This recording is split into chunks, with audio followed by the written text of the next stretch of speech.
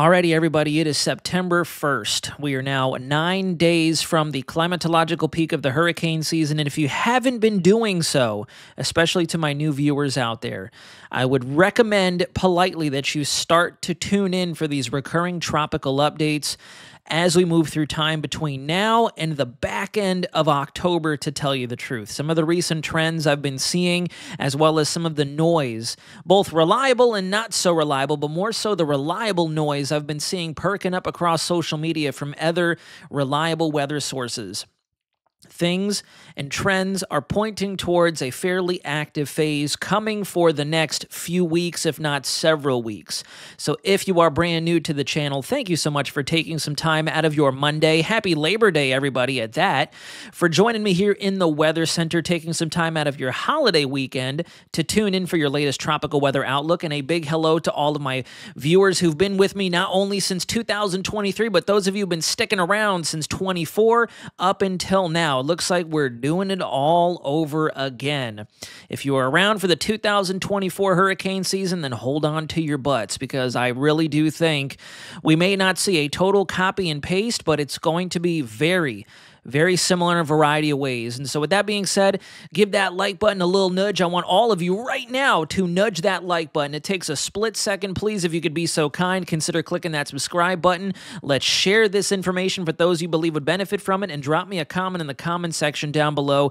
Give me some questions. Give me your thoughts. I want to have a conversation with you all, especially as we tread lightly into some of the signals and the things we're watching ahead. So let's go ahead and get started. We're going to get right into this. So we already have a code orange out there. This is a tropical wave that has finally splashed down off the coast of Africa, given a 10% chance over the next 48 hours of tropical development and up to a 50% now over the next 7 days. When I was at work over the weekend doing our morning shows, I thought National Hurricane Center would be a little more eager to bump these formation chances up, but that's neither here nor there. We're starting to see them incrementally tick up, and notice we're starting to bend them back towards the west. So there is a pretty dominant fork in the road with this feature. I'm not saying the United States really has to be worried just yet, although some of the more recent model iterations do suggest a close shave to the mid-Atlantic, and especially the northeast United States up towards Nova Scotia and the remainder of Atlantic Canada.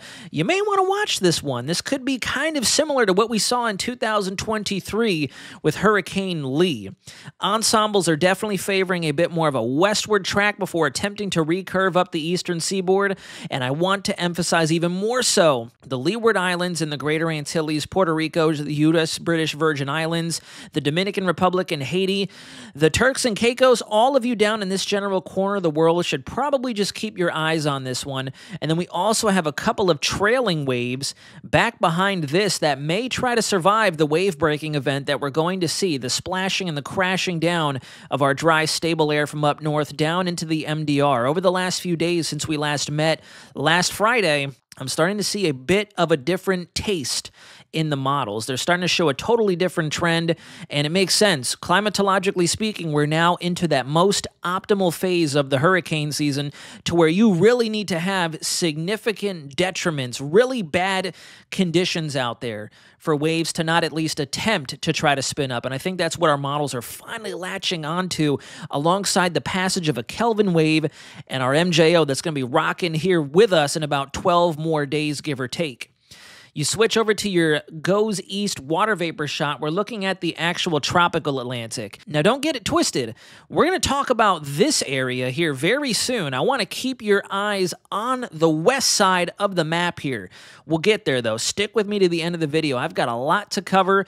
Starting to kind of feel like I'm falling under the weather, but I'm still going to get you the information, because there's an abundance of stuff that I want to talk to you all about today. So we're going to talk West Caribbean Gulf momentarily, but here is our tropical wave and our enormous surge of tropical moisture coming off of Africa. A very different picture than what our models had been depicting for the last several days. And I've been having a lot of background conversations as to why our models were very finicky with trying to develop things, especially the likes of the GFS, the Canadian model, the Euro AI model.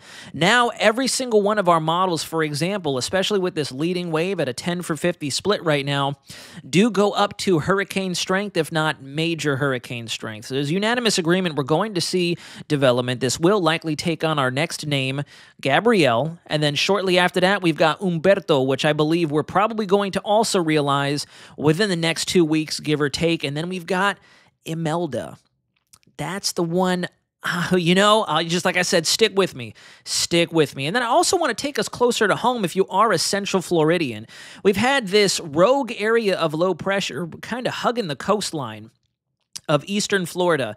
It meandered closer to the Brevard Space Coast area earlier this morning, I noticed, but late last night, I noticed that we also really trended down in our overall rain coverage that we were anticipating, especially for Lake Orange, Osceola, and Polk, southern Brevard. I thought we would see a lot more rainfall throughout the midsections of the day, but we actually trended way down after about 2, 3 o'clock, and we very quickly rebounded with this northeasterly flow in association with this low pressure trying to spin up.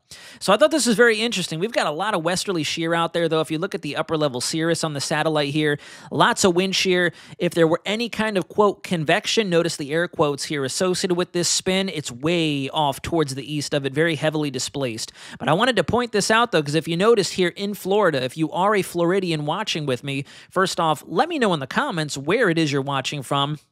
But I bet if you ventured out today for the holiday, you've probably dealt with some pockets of heavier rainfall rapidly moving from the north to the south. I'm talking racing along because of the gradient around this low, but it's also pretty windy out there. It definitely kind of feels low pressure / tropical-esque out there, I'm not going to lie.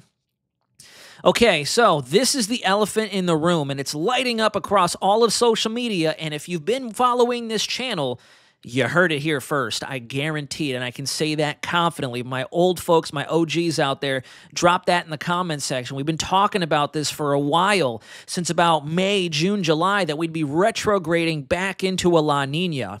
It's happening. I can say that full-heartedly. It's happening. We have our favorable setup in the maritime continent, so I'll walk you through it thermodynamically. Notice this large pocket of warmer anomalies loaded up off the southeast coast of Russia, China, Indonesia, and Thailand out there, south of Japan as well. This is your maritime region if we were talking about it from an MJO large-scale perspective. As a result, thermodynamically, we've had a lot of upper divergence going on out there, which has helped to kind of suppress the Atlantic here and there. That's why we've needed a little nudge from the MJO and these tropical pulses through the equator every now and again, and that's what we're waiting for right now. But on top of that, where we're starting to see the change is look at our ENSO regions here. So because of all that lift that's in the Western Pacific, we have seen an increase in our low-level easterly winds, the trade winds, which I'm sure you're familiar with. So with everything that's going up, you have your strong westerly winds high up in the atmosphere, and then because you have all that lift opening up a gap down towards the surface of the ocean, you got to fill that in somehow, and so our trade winds are really accelerating. And our 3.4, I'm not even going to list all the individual regions. All of them have successfully really dipped down in terms of the temperatures. Let me go ahead and show you that real quick. I had it pulled up. I think I accidentally closed it. Let's go back to cyclonic weather, the SST analysis. Look at this. This is your 3.4, and if you notice, this is the 1. There's the 0.5. We are below that. Kind of a bit of a rebound, but obviously this oscillates. So while this isn't a bona fide La Nina setup just yet, because it's going to take more than just dipping below the 0.5 negative in terms of your temperature anomaly, talking the surface of the ocean's temperature in relation to the average. It's going to take a little more. Obviously, there's always that hangover, that little bit of a lag, if you will. But the fact that we have quickly blossomed into La Nina characteristics from about mid-July all the way through to the middle portions of August, we have been in a textbook cool neutral. Now we have dropped even further, and I think because of the fact that we've seen successive cooling in the areas most susceptible to building this La Nina phenomena, coupled with that extreme, that extensive warmth in the Northwest and Western Pacific, and the fact that Aaron threw us a bone and opened up that positive AMO, that warm horseshoe that you can see right in through here, Let me pull up the anomalies once again, and we'll go to the not the United, but we'll go to the North Atlantic, and look at that. That's about as favorable as you can get. The tropics are warm, the lower subtropics are warm, the Caribbean and close to home are warm, and we have cool subtropics, a cool North Atlantic, cool mid-latitude, so thermodynamically, give it a little more time. That's my famous last words for this hurricane season. Give it a little more time, and I think we are going to catch up, and I hate to say it, it might not be the most positive of catching up if you've been slacking on watching the hurricane season. That's why I respectfully and politely mentioned at the very start of this video, this is probably the point where you want to just, at least keep an eye open. There's no imminent threats. Let me go ahead and air that out. No imminent threats. The Leeward Islands, the Greater Antilles, the U.S. British Virgin Islands, Puerto Rico, we are going to have to watch that approaching wave, but right now there aren't any imminent threats, but there's a catch. There is always a catch. We also got our latest seasonal data from the CANSIPs. Today is September 1st, and if you look at the precip anomalies, courtesy of the CANSIPs climate model, this is, it kind of explains itself. I really don't have to spend very much time here. On top of that, when you come over to the actual sea surface temperature anomalies, the forecast, this is valid for September, this current month. You go forward to October and then into November, and we're not done cooling the anomalies out there in the tropical Pacific.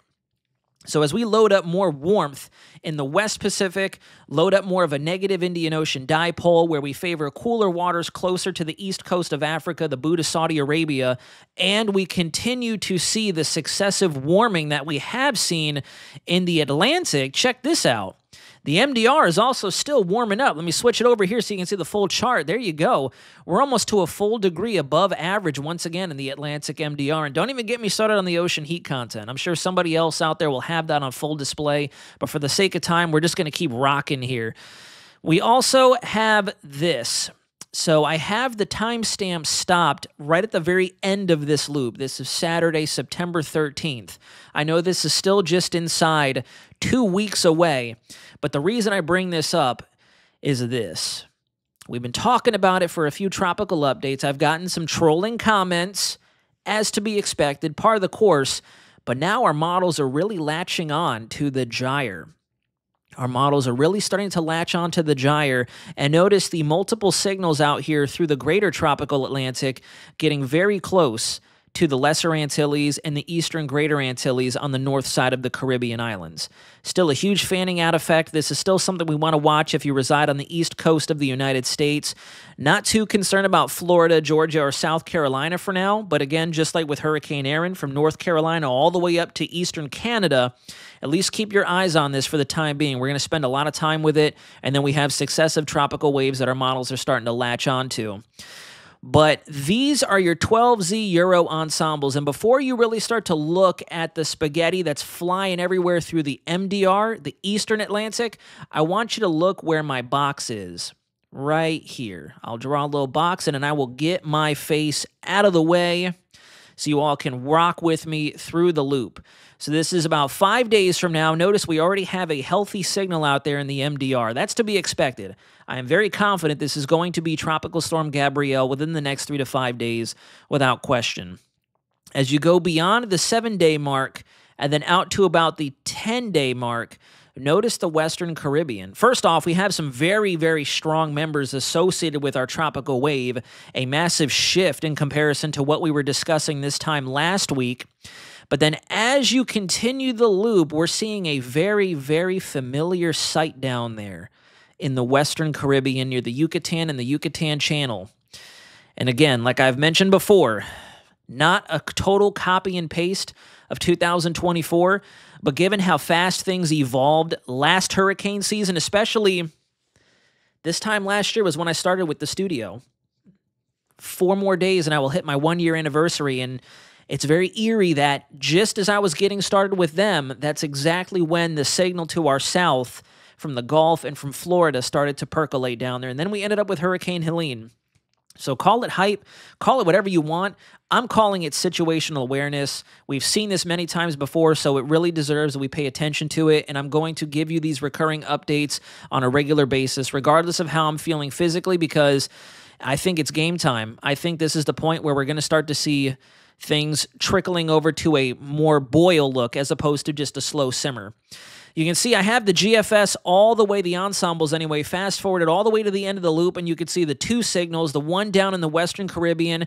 This one fans out a lot more, and that's kind of typical for the GFS. The GFS loves to just spread everything out when it comes to the gyre, because at the end of the day, the gyre in of itself is simply a large-scale, slow-spinning, counterclockwise, low pressure down there across Central America. It's a matter of what types of energy get stuck up in the gyre and where they shoot out. That's what really dictates if your tropical system is going to develop and where it's going to go. So regardless, the trends on the euro are very interesting. Let me take you back to 0Z as well. 0Z, again, you know, from 0 yesterday, 12 yesterday to 0 very early this morning, all of the runs of the euro have been showing something. If you look down there in the Western Gulf, almost looks similar to what we saw very, very early Milton. Just to throw a quick analog out there, some stuff brewing in the Bay of Campeche before shooting back towards the east. The key takeaway here is before I start getting the comments or before I start having you ask the questions of where's it going, where's it going, where's it going, we don't quite know yet. It's just a small signal, but my eyes are wide open because we've seen how these signals can evolve fairly quickly. They love to put their foot down on the throttle at a moment's notice, and we need to be ready to do the same. So that's all this video is about. Name of the game is preparedness. We have to keep our head on a swivel and stay frosty, as they like to say out there. On top of that, if you look at your AI ensembles, the AI model definitely seems to favor not only our first area of interest taking a bit of a further track towards the west, but then you can see two additional signals back behind that just in time for the passage of our MJO. Here is the latest look at our velocity anomalies, courtesy of the Euro, valid as of today, September 1st, and it kind of self-explanatory. Once again, I won't beat this like a dead horse. Right after September 11th, which is what I've been airing out on the channel for a while now, so if you've been paying attention, a big thanks to you sincerely for the support and for trusting me with this information to provide it to you. But there you go. Large pocket of favorable conditions from just after September 11th all the way out to the midsections of October. And that's where I'm going to leave you, because I can already feel my throat kind of getting a little raspy, and I need, like I said, I need to preserve my energy because I think it's going to be a very busy next month and a half, if not more than that. So I hope you all have had a spectacular holiday weekend. I hope the weekend treated you great. I hope you managed to dodge any of the bad or inclement weather out there that we've been experiencing, not only in Florida, but the rest of the Southeast for a little while now.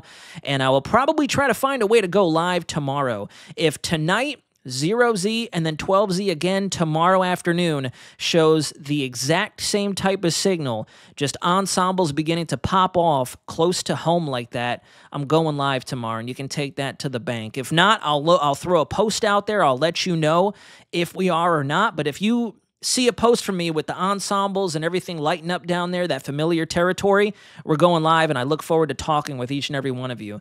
But until then, have a wonderful rest of your Monday. Stay safe out there. We'll talk to you soon. This is Weather Center Nazario, signing out.